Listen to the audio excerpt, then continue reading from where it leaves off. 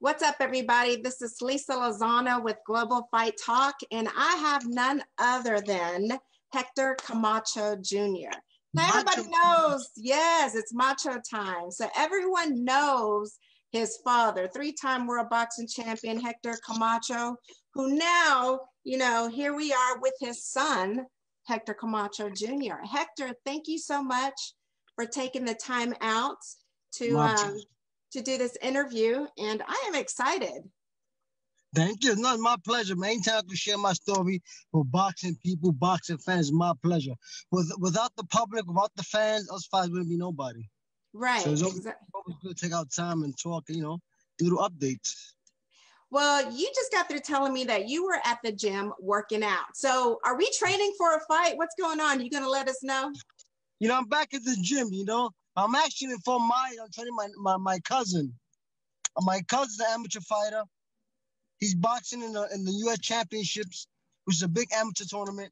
So I came down to share my wisdom with him. But I'm actually back in the gym. Of course, the documentary came out on Showtime. So the documentary came out. I've been getting a lot of phone calls lately about fighting, about this, about that. So to get myself in shape, I'm not no more. So I gotta stay young. Right, definitely. Well, I did see, after doing some research, I did see a video that you were talking about going, trying to get back in the ring, for 2020. And you guys were going to fight for the LBF, which is Legends Boxing Federation. Now, obviously, that fight never happened. What happened with that? Of course, the COVID came and shut down everything, So, but then again, in boxing, this is common for us fighters, In boxing, it happens. You get a fight lined up and fights get canceled. It happens every time. Now, that all depends on, who you're working with now. Boxing is no longer a sport. It's a business. No, so the same thing we used to have back in the days, No, I agree.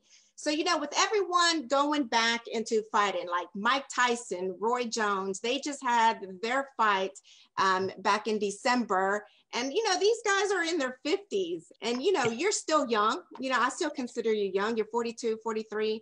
Hey, not that, but go ahead. I accept the young part. Go ahead. Yeah, no, you're still young to me, and there are still fighters at that age that are still fighting. You haven't fought in a while. Is this something that when you look at Mike Tyson versus Roy Jones, and you saw these guys in their 50s still putting it out there? What do you think about yourself going back out there at your age and still wanting to fight? That's something that we fighters, once a fighter, always a fighter. No matter what age you are, us fighters always want to fight. We always could think that we could go back in the ring and fight. We always think that. I give props and kudos to Roy Jones getting in shape. Mike Tyson did a tremendous job of getting in shape, promoting. It was a success. It's good for boxing. But I also remind us the state that boxing is in right now. So now boxing is like like a show now. It's open for everybody. So in one way I see it, an opportunity. The other way I see it, like the end to the old time boxing. The end to the old time boxing like it used to be back in the days. It's a different world now. But would I get back in the ring? Hell yeah. If it's a fight that's worth fighting for, hell yeah, I'm in there. Like a Chavez Jr., like a Chavez Sr. I've been calling out Chavez for the longest time. Chavez Sr.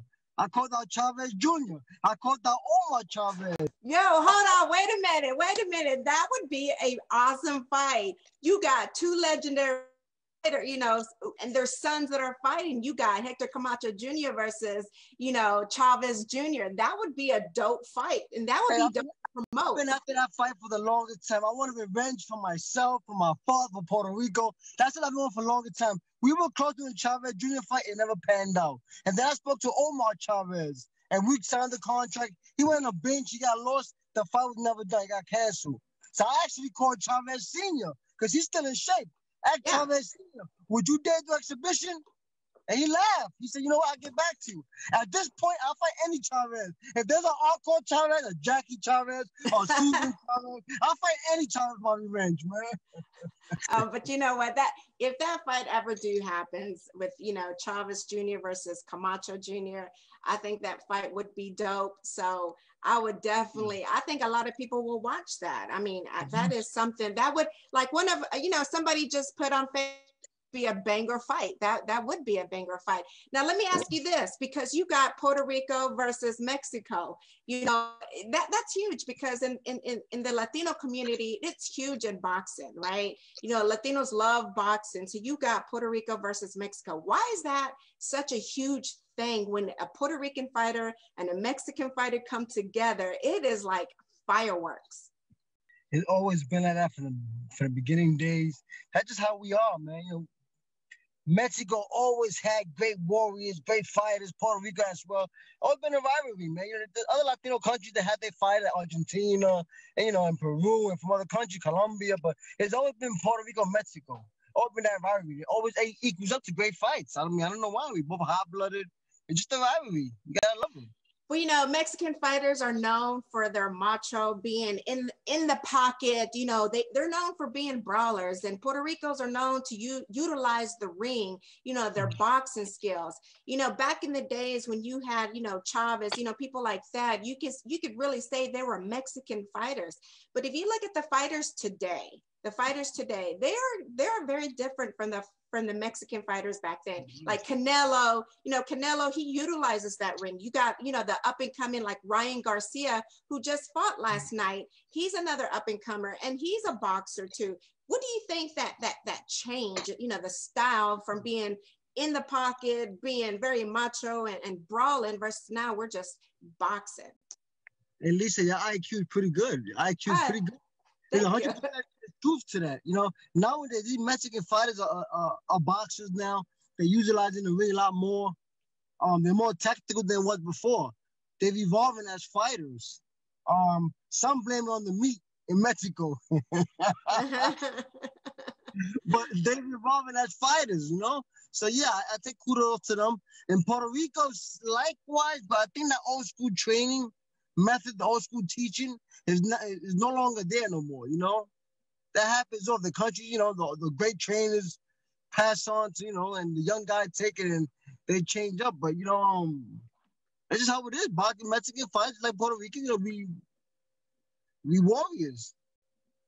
You know, one thing that I've noticed about boxing when it comes to our people, our gente, like we love to go for our Mexican boxers, as well as as well as Puerto Ricans, you know. But here in America, I've noticed, like when you have an American fighter like Mayweather, he wasn't very well liked, but he was an Olympic, you know, Olympic medalist, you know, born and raised here in America. But then you had a lot of people that hated him, that didn't like him because of, you know, his arrogance in the ring and how he talked. But a lot of Americans do not go for their very own people. Have you noticed that? We love underdog stories. That's what we love in America. We love the old gladiator, the fighter, the gaddies, devil for the gaddies. But when it comes down to, you know, to the American fighters, I don't want to get into the racial part of it. But that's just how the business is. And Floyd, when it comes down to Floyd Mayweather, that was a marketing plan, you know, that he needed to do. I don't know if you recall, before the Chill Gaddy fight, Floyd wasn't putting butts in the seats. The most you put in was like 1,500, 2,000, and he was finding quality fighters. So I guess that's part of the marketing plan, you know, to make this up be hated. He put around the money team behind him. He started making money, and whatever he did, it worked for him. But you know, Floyd always needed a dance partner, and most of those dance partners was Latino fighters he used. You're absolutely right. Yeah, I think Pretty Boy Floyd, before he became Money Mayweather, Pretty Boy Floyd was knocking out folks. I mean, the percentage of his knockouts came when he was Pretty Boy Floyd. And I think Pretty Boy Floyd understood the marketing part of boxing and how to utilize that. So he went from Pretty Boy Floyd to Money Mayweather. So Money Mayweather now is all about making money and knowing that he's going to be the villain in the boxing world, and being a villain is what makes money. I'm okay with that. He deserved to be where he's at. He did put that work in. He put that work in. Everybody wants to see him lose. He put that work in. See, I mean, he could deserve to do what he's doing. I mean, do I applaud that? I applaud the body of work he put into it. But he fucked up the boxing game. The boxing game is messed up now. Everybody doing what they want to do now. All right, guys, we are back. I'm not too sure what happened, but hey, it's nothing other than macho time, but it's all good. We're backing up and running. Sorry for that delay that, just crashed. It happens when you're Facebook Live. Am I right? It's like that. It's still macho time. It's still macho time. Well, before we, got off the phone, we were talking about, Mayweather, but enough of those, those boxers. I really want to talk about you and your father. I know that right now your father has a documentary on Showtime, the Hector Camacho documentary. Let's talk about that. A lot of people, are huge fans of your father. It's a love and hate relationship with your dad. How did that story come along? Because there's so many documentaries about your dad right now, and then Showtime picked it up and said, "Hey, we want to do a story about your dad." Showtime, we did the deal with Showtime. Well, we did the first deal with Showtime. We did do a direct draft. He had a vision. We were doing it one way, but I guess it came out another way. But overall, I think it was a great documentary. It put Macho's name back in the map. It gave people insight who Macho was and what we've been through. It was a good doc. But, we just wish we had more hands-on of it. We didn't have that much hands-on. But overall, it put Macho's name back in the light, so I'm happy. Your dad, one of the things in the documentary, they kept saying that your dad had a lot of demons. He fought, a lot of demons that he had throughout his life, even as a childhood, and the unfortunate way of how he, passed away. Did that bring any memories to you growing up with your father and seeing him in these situations? The lifestyle that he was living, some say it was, fast, crazy lifestyle of your father. It's like on and off because everybody got their own demon. We all fight, our own demon. If you're a female, you got your own demons, the weight issues. Like I lose weight. That's your demon, your hair, your insecurities. Everybody had their own demons. But he did come out the fast life. He came out from a single parent household where the mother was the father as well. That happens in most Latino families, households. So he came out rough in the streets. He came from Spanish Harlem. So that's what he learned. That's what he was. He was rough. But the best thing about it, he made it from the hood to the White House. I mean, how many of us could do it? What he accomplished is huge. What was your fondest memory of your dad? I mean, I know growing up, with your father being a boxer, I know you had to be in the gym with him all the time. What made you think like, okay, now I want to fight? Is it because you saw your dad? It was just in you. That was something I always seen. I grew up being picked on. I was bullied when I was young. I was Camacho Jr. So everywhere I went, I was being bullied. It's something grew up in me. I was a baseball player. I played basketball. I played all sports coming from New York City. But boxing was something my mother put on me. It wasn't my father. My mother said, you know what, Hector, we're in Florida, we're down in New York. I want to put you in boxing. You're not going to be hanging out on the streets. We're going to get you in something. So that was my mother pushing me. It wasn't my father. My father didn't know I was boxing until I reached the Olympic trials. I was #1 in America at 139. That's where he found out I was boxing. Okay. I know that you've gone to your father's fights, and he was known for his flashiness as his ring entrance. I know that you said that was all natural. None of that was made up. He didn't have to force that. What did it's like you took on that as well. You came out, being flashy as your dad. Is that something that you wanted to do for people to remember who your dad was? That's something I wanted to do because I understood what marketing meant in boxing. If anything, what I learned from my father was marketing was everything. Marketing, how you market yourself, how you maintain relevant. So those are, a page I took from the book, They ain't marketing in boxing. Because at the end of the day, it's not about how many butts you put in the seats. At the end of the day, you be a terrific fighter. But if you don't put butts in the seats, your value is nothing. No, I get it. What did you take away from your father? Because your father's a southpaw fighter, and you're also a southpaw fighter. Did that just happen, or did you decide I want to be like my dad and fight like a southpaw as well? I just didn't know any better. That was just the right way to fight. After watching the training camp, mimicking his move, That's all I knew how to do, was turn southpaw and fight. That was natural, even though we both are right-handed. My father's right-handed, and I'm right-handed. Right. Okay. Well, let's talk about your career. You are 59-7. You're one fight short away of being 60 fights. Do you still want to make that one more fight to be, I want to say I'll have 60 fights. Do you still want to get there? It always crossed my mind. It always crosses my mind. Can not many people would say I got 60 wins? And many people would say that. For me, it's a milestone. So hell yeah, I'm looking forward to doing that. For me, it's about business now. At my age, I'm not going there find the young boys. Now that should make sense. I'm looking for a fight to maybe define my career, maybe like a Chavez Jr. or some kind of fight to maybe define my career. But as far as going to just do it, I don't have no plan for doing that. I'm trying to stay busy outside the ring. What I mean busy outside the ring is taking advantage of my name, Camacho. About taking advantage. That's something us fighters fall short of doing. About 95% of fighters retire broke. Right. I was talking to you earlier before we went live, and you're saying that you were in the South. You're in Tyler, Texas. We're not in the Southeast coast. You're in East Texas.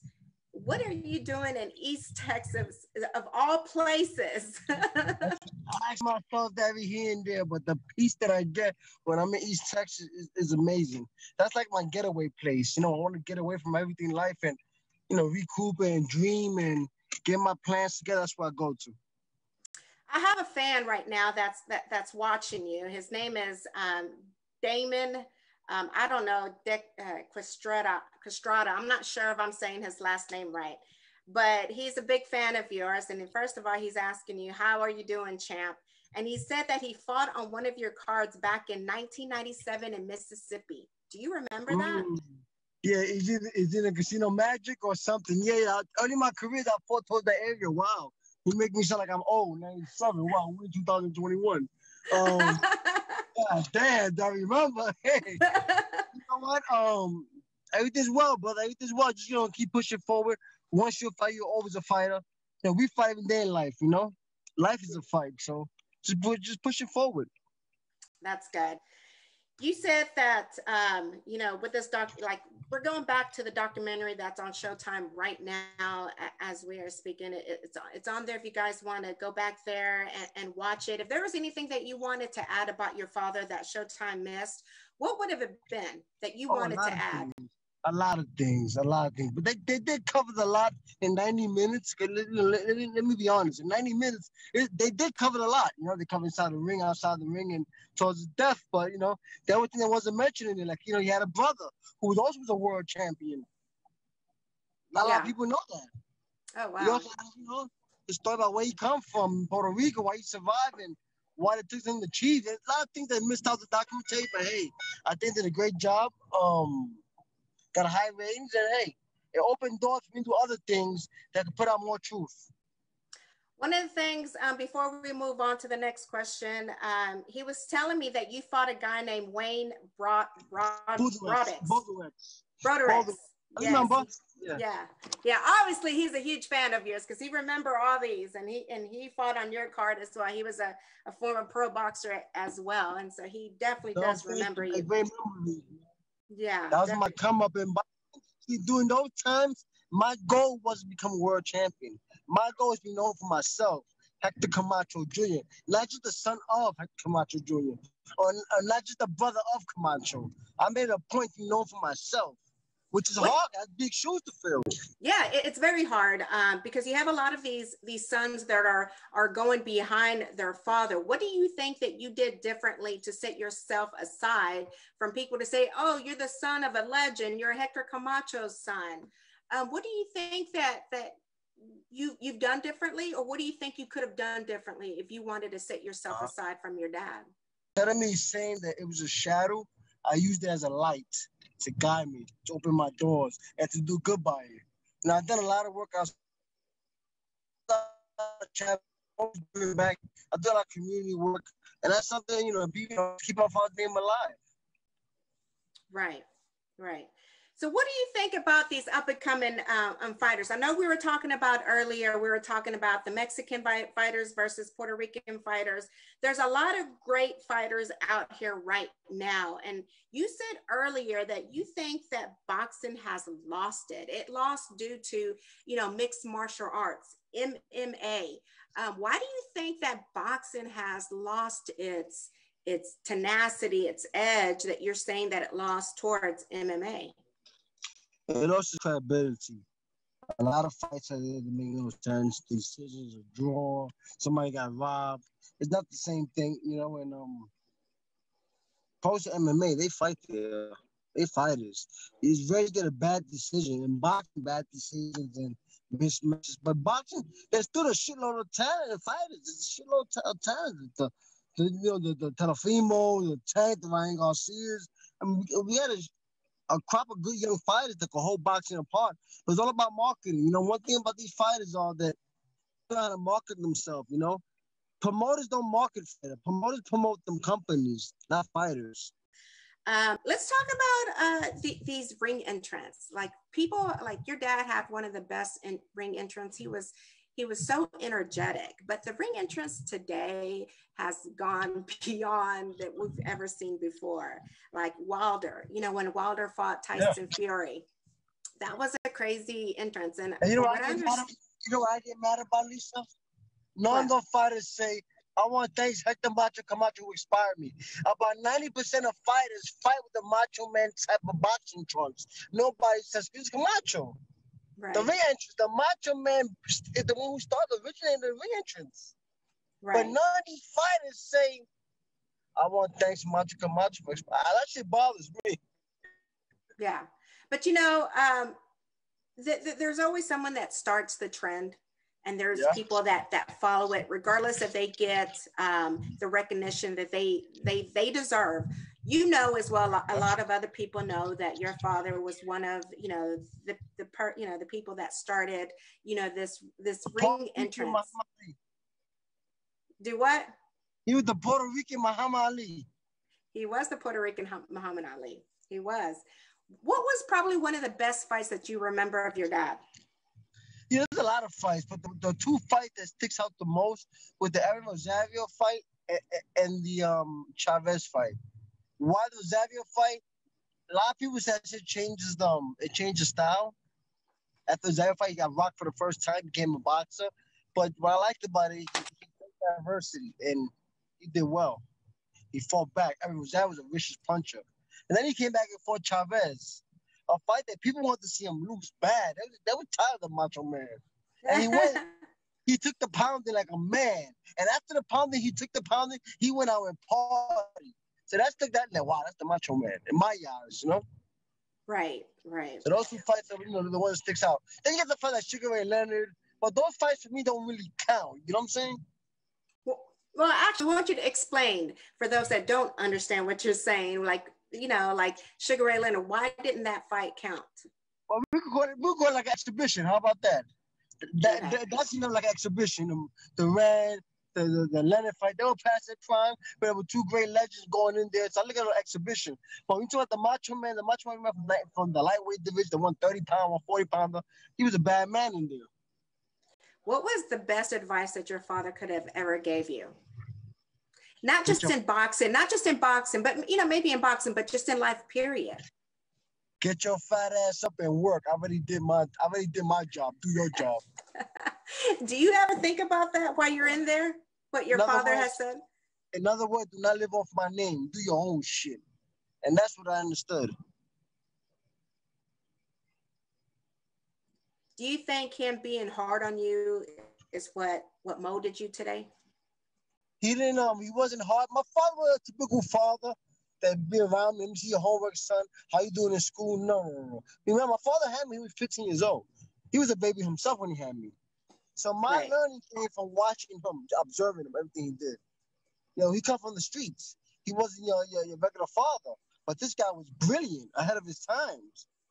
I thought he was crazy, to tell you the truth. I thought, man, this guy was crazy. My whole family said his father's crazy, but he was a genius. He was ahead of his time. You look back at the documentary, this guy was cutting out his outfits. This guy was creative, man. Yeah, he knew. He made that persona. So I learned a lot watching him. What to do, what not to do outside the ring. Well, one thing your dad was ahead of his time. He knew how to market himself at a time when there was no internet, social media, so everything had to be word of mouth, or he had to be on TV for everyone to understand who Hector Camacho was. People don't realize that today. Today, in order to become popular, you have social media, you have Facebook, you have Twitter, you have Instagram. You can market yourself right now, just starting out, in your career. But your father, when there was no social media, he knew how to do that, and people tune in because of that.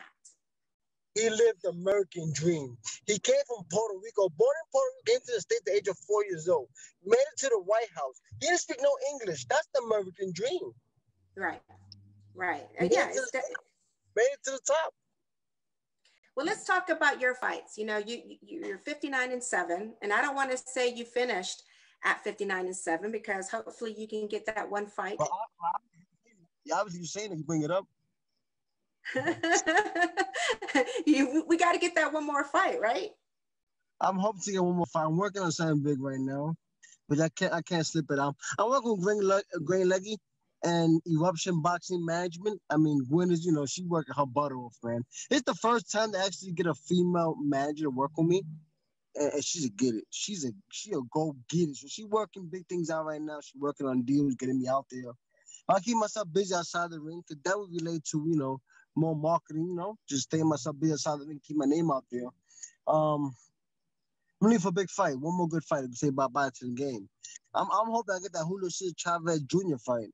If I get that Julio Caesar Chavez senior exhibition, hey, amen, I'll be happy for that. There's talks of Mike Tyson putting up, another fight with Holyfield. I don't know if it would be an exhibition or if that would be, an actual fight. But I think, if Mike Tyson were to do this fight again, I think there should be some actual fighters on there, because in this last fight, he had NBA, player on there. He had a YouTube sensation on there, so maybe that's something that you guys could probably try to jump on if they decide to do another Mike Tyson fight versus, whoever's next in line to fight him. What do you think about that? I mean, if we're good looking, put the fighters back on it. But, boxing, bro, right now, boxing open, man. YouTube is influencers is what's making it right now, I mean, the old school boxing crowd they're no boxing fans. It was the older guys. Now the younger people, they want to see MMA. They don't care too much about fighting no more. But you bring YouTubers on, you bring people like that, they're gonna watch it. So I can understand the marketing behind it, I can understand that. But at the same time, it's hurting boxing. Who was your, I know that you said earlier that this is the first time you working with a female fighter and not a female manager, and she's doing great. What do you say about the female fighters out there today, like the boxers? You have Clarissa Shields that is out there, that's making a name for a lot of the female fighters who she's getting ready to cross over to MMA. Do you ever watch female boxers? Probably not. I really don't, man. I got a champion at home, a female fighter, my wife. She don't stop fighting. She's the champion in my eyes. But I don't watch female. I don't watch, But I know they're getting better. Clarissa Shields, they're improving, and sooner or later, female boxing is gonna make the money that the men, close to the men. I mean, they're gonna have to. They're improving. They're evolving as fighters. A lot of these female fighters that are out there, they're making a name for themselves. I always say that boxing is old school. It's mainly your old school fighters. They do not want to see female fighters out there for whatever reason, especially the female boxers. And there's a lot of great female boxers that are out there, like Katie Taylor, Clarissa Shields, and you have a Puerto Rico fighter out there that her name is Amanda Serrano. Man, she is one of my favorite female fighters out there, and she's also crossed over to MMA. She's doing MMA, and she's undefeated as an MMA fighter. Amanda Serrano. Have you ever met her? She's from your hood. Yes, I have. And actually, both of them, both sisters, and all been respect. mutual respect for what they. I respect what they do. They badasses. Yes. They put islands on the map, you know. And she respect the legacy. She loved my father. So I mean, they love this style. She Puerto Rican. So I mean, it's a blessing. Yeah, I respect anybody that put their guns go in the ring. Really, I mean, you know, 'cause it's hard work in there, man. It's hard work. Okay, so you know what? I'm gonna name a few fighters, and I want you to tell me what you think when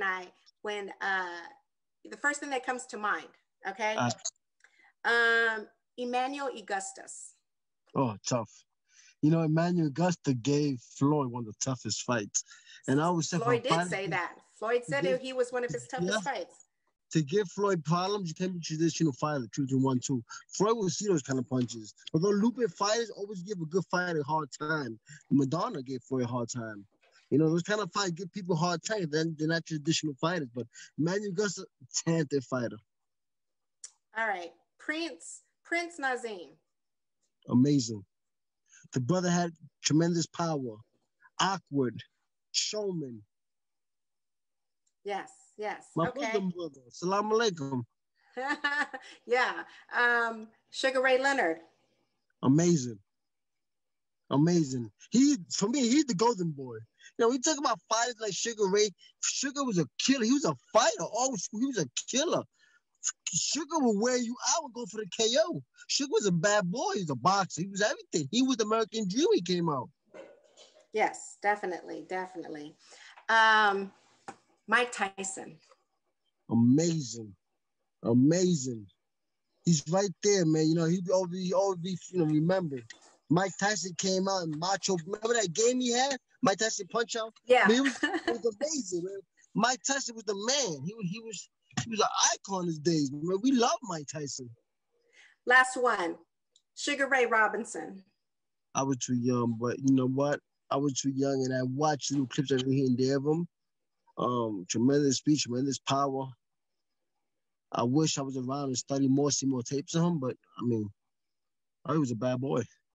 Yeah, definitely is. Okay, now we're gonna bring it to some new school. I definitely want to talk that boxing shit that you were talking about earlier. Lopez versus Lomachenko. I want to talk about that fight really quick because Lomachenko to me was probably the best boxers that I've seen out there as far as his footwork and how he works his angles, how he's in and out, and he was so hard to hit. But Lopez and his team had a plan for him, and they took away his angles. What do you think about Lopez in that fight? Did you get to watch that fight? You know what? When I got to the house, I watched the fifth round on. I didn't see the first couple of rounds.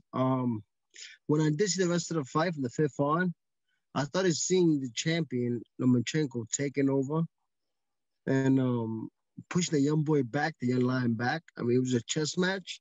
But I seen the old lion being aggressive towards the end. So if I was to judge the fight from the fifth round to the 12th, win by the first 5 rounds. I give Lopez a lot of credit, man. He stepped up. He's the best. Nobody solved that puzzle. It was too much movement. So whatever they did, neutralizing, they got the win. Hey, heads up. Heads up. You know what I like about the Lopez kid? I see no letting up on him. He's on top, not gonna let up. No. I see that boy, you know, hungry, still hungry. And that's important. Yeah, definitely. But that division is hot. It's a hot division. What do you think about Earl Spence? I think he's a basic fighter. He's a great basic fighter. A great basic fighter. I mean, he can control the fight with the distance, with his jab. He's a southpaw, his height, piece of power. He bangs the body. I like Earl Spence. I think one of the best out there, hands down. What did you think about that fight with him and Garcia? Did you think Garcia, he didn't throw enough punches and he should have, you know, done something differently? You think his father should have said something differently to him in the fight game when he was in there fighting to switch it up? Because, you know, in a fight, you have to adjust. You have to learn to adjust in a fight. When plan A doesn't work, you got to go to plan B.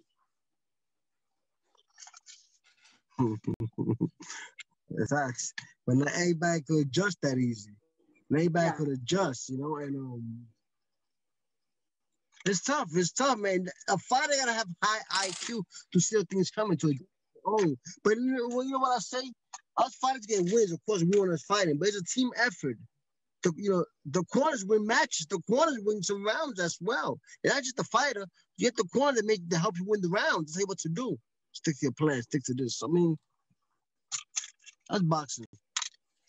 If there was somebody out here right now who's planning on to, a young up and coming kid who wants to fight, what would you tell them? What was one of the first things like to learn as a fighter? Because a lot of fighters don't try to utilize, they don't realize how important the jab is or footwork, movement. People think if you just punch, that's it, that's your offense and defense, but people don't realize that your footwork is also your offense and defense. If you move away, you're moving away from the punch, obviously, but there's a lot of fighters who just stand in the pocket and they get hit. What do you say about that? Because you can ruin your career. That's a short-term career if you want to stand in the and bang, and if you don't move your head. Because if you don't move your head, you know what I always used to say, someone's going to move it for you. That's a good one. That's a good one. No, what I would basically tell these fighters, study the boxing game, man. Study the boxing game. When it comes to training them, definitely the basics where it's at. I would have work on punching. Punch is natural. I work on just defense, how to move, basic, the foot. The feet movement is everything. I mean, you got fight that fight straight up and war when they take punches. Yeah, you're right about that. Your career will end fast. And that's not what we're in it for. So I would definitely tell them. But one thing I would tell these young fighters who are pro, take financial courses, take financial classes. That's what the boxers need. We don't have no 401k plan. We don't have a retirement plan, no insurance. We have to invest in ourselves. Definitely. Maybe that's something, Hector, you should do. As someone as an experienced fighter. Yeah, like someone like you who understands the fight game. You understand like how to be, being on the biggest level for yourself and your father and how the financial game works. Because there's a lot of fighters out there that comes from, from the ghetto. They come from, low income family. And I'm not just saying the ghetto. I'm not just saying that, but there's but boxing, they consider it they call it the poor man's sport. It is. It is a poor man's sport. That's what Yes. And then so when these fighters, like you saw Mike Tyson, who got all this money, millions of dollars, they don't know what to do with it, and they wind up going broke. So maybe that's something you should do. Hector Camacho Financial Academy or something. Maybe a boxing academy. I thought about dozens of times. I question myself. I said, why aren't fighters more involved in boxing? I mean, we should be good enough to judge fight and for fights. We are fighters. We should be judges. We should stay in the boxing world. I'm asking myself, where do these judges come from? Do they take classes? How do you become a judge? How you got people scoring fights that don't make no sense? So we need to tie up in boxing. We need to put my hands in boxing and really, work for boxing before we lose sport. I do agree with it. I think there's a lot of judges that are out there who are, one, they're one-sided. And two, they've never stepped in the ring and they don't understand what they're seeing. They just understand what they're told and how to score a fight, but don't realize, some of the scoring that they're putting out there, putting these fighters ahead of the fight is really nothing, and I think a lot of the times too, you have your casual fans who watch these fights that persuade the judges when, they see a fighter hit another fighter and it sounds or looks can be deceiving, and they're like, ooh, and then the judge is like, okay, one point, or whatever. A lot of the casual fans do, I believe, have a lot of say when it comes to the scoring just as well. I would love to see a scoring system, like after every round, they announce who won the round. I mean, that'd be cool in boxing. In the Olympics, they've done that. I know some of the bigger, like as far as like amateur fighters as well, the amateur boxing, like I know ringside and at Golden Gloves that they announce each winner. They announce who was ahead. This is the pro game, the pro game, and that boxing can be very political and very one-sided. Okay. I mean, that's boxing. Boxing, dirty business. It's a beautiful sport, but it's a dirty business. Yes, it definitely is. It definitely is. But before we leave, I wanted to ask you, I know we talked about earlier, and for some reason we lost your video. I can't see you. But before we leave, I wanted to ask, what is next for Hector Camacho? Well, I'm working outside the ring, definitely. Um, I'm working hard. I'm hoping to get something going soon. I hope to get back in the ring. 2021 is a big year for me outside the ring. I'm having a granddaughter soon. I'm having a grandboy soon. My daughter's pregnant, so I'll become a grandfather. So I'm going to make my exit out the game, but I'm really working hard on the legacy. Well, I know that Texas has now allowed fighting back in Texas where there is a live audience. I know some of the other states, they haven't, like California, they don't have live audiences. So it's just, the fighter and the commissioner and the judges, and that's it.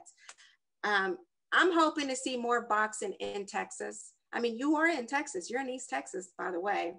I don't live in Texas, but I visit every time in Texas. I stay in Texas. I think Texas is great for boxing. It's a big ass state. It's to be big for boxing. A lot of fighters in Texas. Yeah. Well, I definitely want to campaign for Chavez versus Camacho. I definitely want that fight, to be campaign out there. And maybe you need to be more on social media like Twitter. Facebook is more like family oriented. But if you were to get on, if you were to get on Twitter, really get on Twitter and start tweeting Camacho versus Chavez, you'll get a lot more, feedback than you would on Facebook, to be honest. That's good advice. My main thing right now is getting myself my butt in shape. Before I think about finding anybody, get myself in shape and slow down with the eating, get back to where I was at. I stopped boxing. I had a routine going to the gym.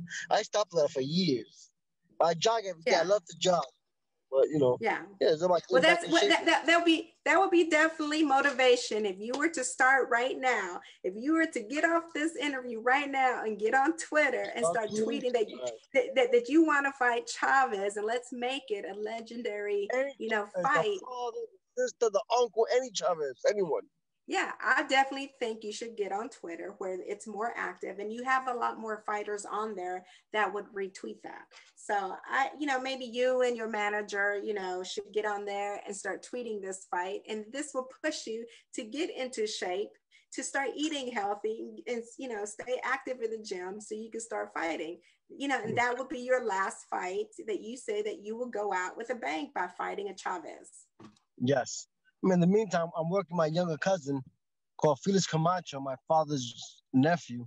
He's an amateur fighter and going to the U.S. Championship soon. So we're working. So, at the same time, me training him and passing my wisdom and knowledge to him is motivating me as a leader, as a role model to show him, show him this how it's done. So, yeah, I'm staying in shape. I'm trying to be the leader here and, push it forward. Before we wrap this interview up, Hector, I greatly appreciate the time you take out, that you took out of your day because you were working out earlier, to chat with myself, with Global Fight Talk. Is there any shout outs that you want to give, whether it's your management, family, sponsors, anyone? I want to give a special shout out to Gwen Leggy, Eruption Boxing Management. If anybody needs to contact me for any business endorsements, sponsorships, reach out to eruptionboxing.com. A special shout out to my sponsors, Mark Schwartz, Men's Shoes, one of the best. He keeps me fly. Mongoose Water. And, to the fans, man, because if it wasn't for your guys, it wouldn't be Macho time. So I'm thankful for your job. I'm thankful for you, Lisa, for having me, to stay my voice out there, and talk and keep me in the light. I appreciate everybody. It's still Macho time. It's still Macho time. One last thing, Sav Maddox said, congratulations on the grandbaby. There was a lot of people on, Facebook, telling you congratulations, how much they're, they look up to you. We had a few people that came on and, wanted to say hi to Hector Camacho. It's Macho time. So hey, on Facebook, I'm always on Facebook, man. Like, I have about 5,000 friends on Facebook. I know about 4,000 of yours. So, I'm always on there. She goes reach me out there. But it's still macho time. Everybody keep pushing forward. Life's a fight. Stay positive. Positive thinking, positive, bring positive results, man. So stay focused and stay positive. We live in crazy times, man. And love Definitely. that. We're in a time now we're going to need each other. So love thy neighbors, man. Definitely love thy neighbors. Well, I appreciate you, Hector. We got to do this again. I love talking boxing. And when that time comes, when you're getting ready to fight on Chavez, I need you to come back on and announce that fight. Yeah, my number. Stay in contact. Thank you, Lisa. Thank you. Have a good day. Bye.